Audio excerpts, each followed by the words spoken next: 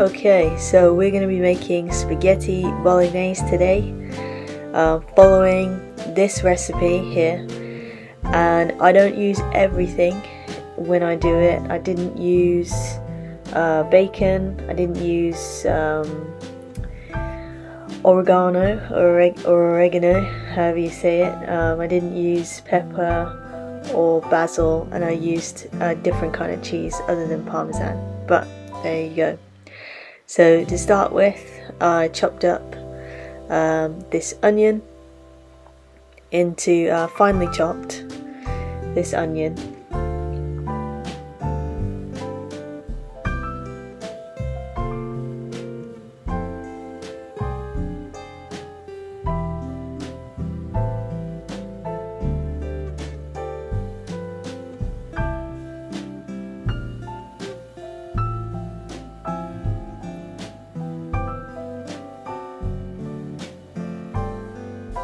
The recipe does say for 2 medium onions, but I had a big onion and I thought I'd just use 1 big onion, but then after I chopped that I thought that's enough, so I actually ended up only using half of a reasonably sized onion. So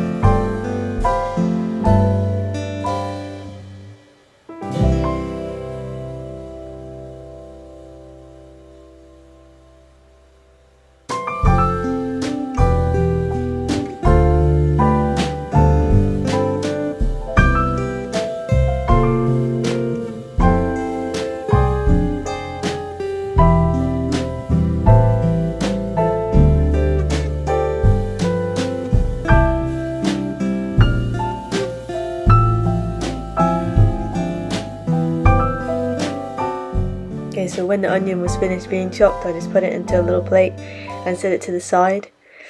Next, I grabbed the garlic, which the recipe asks for 2 cloves of garlic. So I peeled the skin off of those and then used my little contraption that I've got there and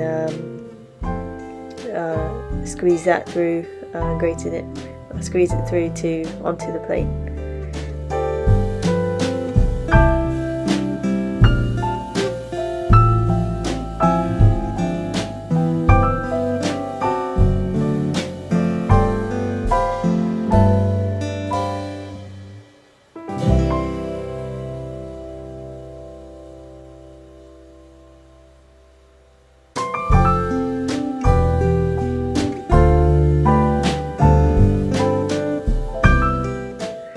Then the carrots, so the recipe asks for 2 carrots, and so I peeled those, then washed them, and then finely chopped them. So I chopped them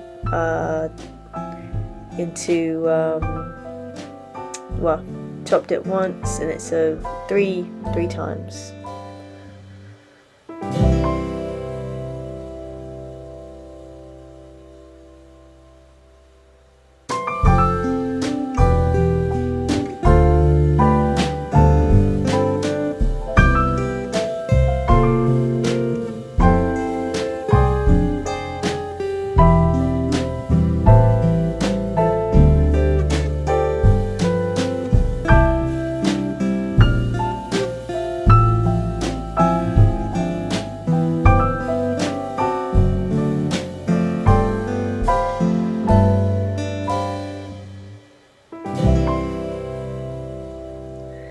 And then the celery, the recipe asks for 2 sticks of celery. So again, cut those twice. So nice and small.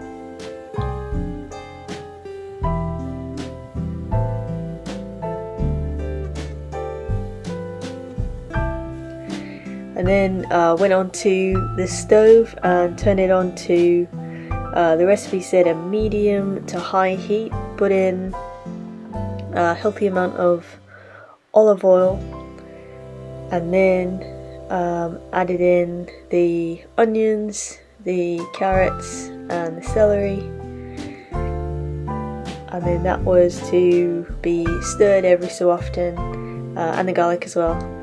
And that was for about 7 minutes there on a medium to high heat, and the recipe said until it was softened or lightly coloured.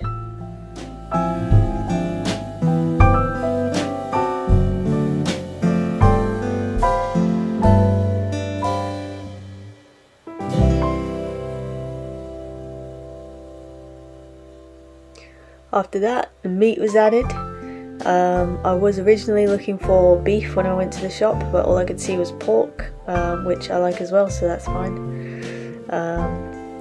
So mixed that in, broke that all up.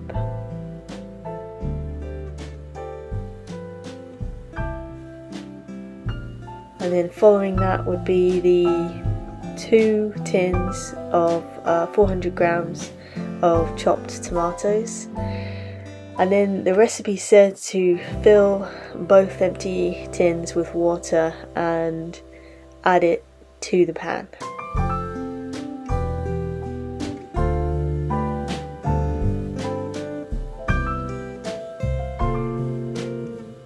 And then I put a little bit of salt in there.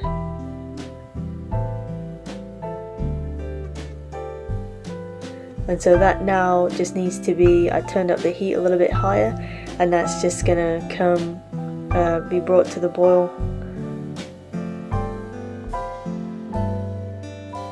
Starting to boil there, and then when that happens, turn the heat down a little bit and just let it simmer, and that will be for about an hour, stirring it every now and again.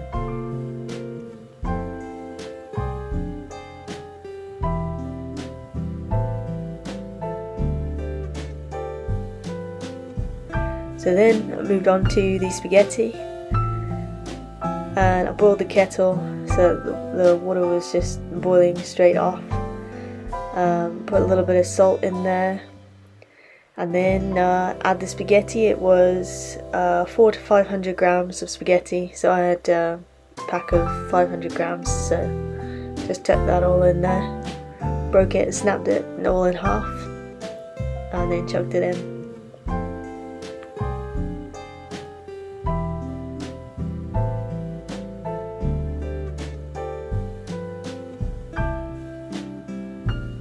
And then spaghetti, you have to keep stirring that every once in a while, make sure it's not sticking. And that would be on, put a little bit more water to make sure that it's covered. And then I'd have that on about a medium heat. Just giving the sauce a little bit of stir. And then, so at the end there with the sauce, I turned the heat off the sauce after about an hour, and I added a cheese that was a Parmesan replacement, and added about 25 grams of that and mixed it all in, and then afterwards got my spaghetti and the sauce, and it was served. My review, I would say it was alright, it wasn't bad. I think with the chopped tomatoes, after the recipe said to add 2 tins of water added to that, I thought that was a bit too much. I'd maybe go for 1 tin.